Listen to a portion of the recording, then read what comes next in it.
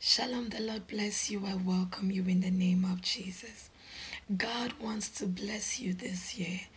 God wants to do exceedingly great with you this year, but you must believe Him for it. Psalm 67, verse 6, the scripture tells us that the earth shall produce her increase, and God, our own God, shall bless us. I want to emphasize on the phrase, our own God shall bless us. It talks of a personal relationship we have with this God. It talks of a personal revelation, a personal understanding we have of this God, a kind of trust and confidence you have in Him. You must know God this year beyond just what everybody knows Him.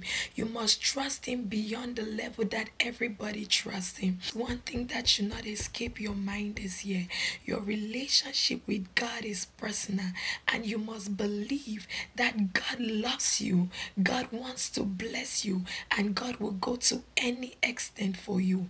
You must believe that God will leave the 99 to come chasing after you. The earth shall yield her increase, and God, my own God, will bless me. That should be your belief, that should be your confession, that should be your everyday declaration.